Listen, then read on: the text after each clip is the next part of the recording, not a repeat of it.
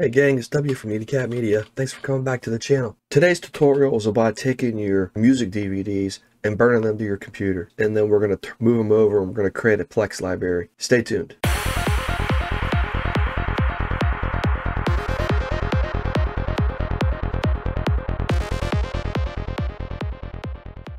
Alright, so we're going to walk you through this process. First thing you want to do is click on your start menu.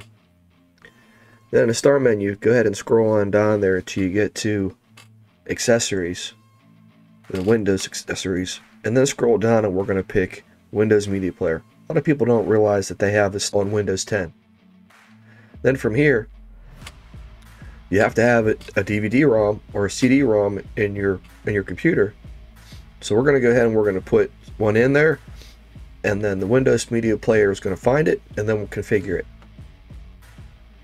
Okay, so we got our music. You can see where it says RIP DVD. We're going to go through some settings. So the first thing we want to do is the format. Move it down to MP3.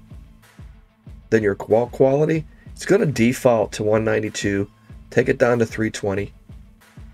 We're going to click the check box to pull the CD out when we're done.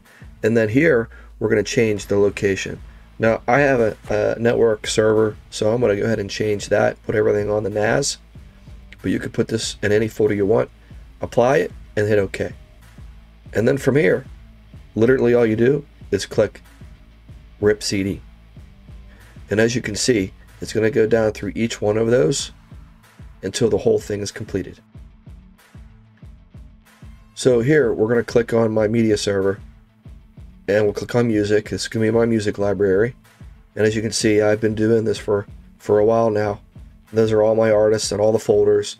The media player will do them all by itself. It'll name them, and it'll order everything the way it's supposed to. It'll continue going down through here, and as I said, as soon as it's done with the last one, the tray will open up on your computer, and you just simply take one out, put it again, and rinse and repeat. We hope you found this tutorial helpful. If you did, please consider subscribing to the channel.